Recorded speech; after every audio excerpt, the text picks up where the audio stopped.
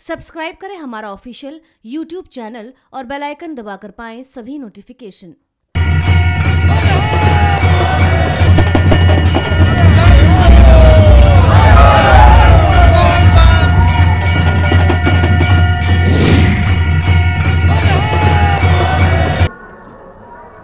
यहाँ कुंभ में भगवान की कृपा से अनेक संत महापुरुष पधारे हुए हैं और कुंभ का सही अर्थ यही है कि मुद मंगलमय संत समाजू। यहाँ जो कुंभ है ये केवल संगम प्रयागराज ही संगम नहीं, अपितु यहाँ अनेक संतों का संगम, विचारों का संगम, महापुरुषों का संगम और इतने सारे महापुरुषों का जो दर्शन हो रहा है, इससे बड़ा शायद दुनिया में कोई लाभ नहीं होता। जीवन में किसी भी व्यक्ति के पास समय संपत्ति ये हमेशा एक जैसी नहीं रहती है, ये आती है जाती है और इसका अपने जीवन में समय और संपत्ति का जिसने सही प्रयोग नहीं किया, सही उपयोग नहीं किया, उससे बड़ा अभागा इस दुनिया में कोई नहीं है।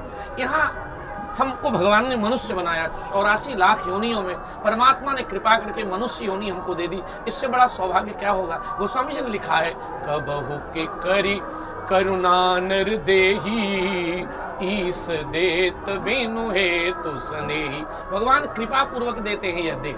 84 लाख योनियों में भगवान ने हमें कुछ और बनाया होता तो हम सब कुछ कर सकते। आहार निद्रा भय मैथुनम च। आहार भी पशु पक्षी 84 लाख योनि के सब पाते हैं, भय भी सबको लगता है, बाल बच्चे भी सब पैदा करते हैं, सोते भी सब हैं, लेकिन मनुष्य के पास एक और एक मात्र सबसे बड़ा गुण है और वो है उसे सत्संग मिलता है, भजन मिलता है और सत्संग भजन के द्वारा अपने जीवन का तो वो उद्धार करता ही है, अपने कुल का उद्धार करता है। हमारे शास्त्रों ने कहा, कुलम पवित्रम जननी कृतार्था वसुंधरा पुण्यवती च एनः। कुल पवित्र हो जाता है, उसकी माँ पवित्र हो जाती है और वो धरती पवित्र हो जाती है जहाँ भगवान के भक्त जन्म लेते हैं।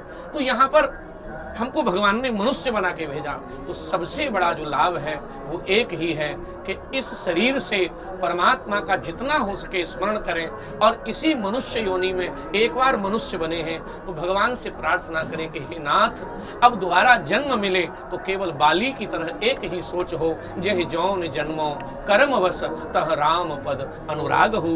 भगवान के चरणों में प्रीति हो, भगवान के चरणों में अनुराग हो, ऐसा प्रत्येक जीव को प्रयास करना चाहिए। वो प्रयास केवल एक ही तरह से होगा, संतों के संग से। हमारे महापुरुषों ने कहा है कि आग लगी आकाश में, जल जल गिरे अंगार, संत न होते जगत में तो जल जाता संसार।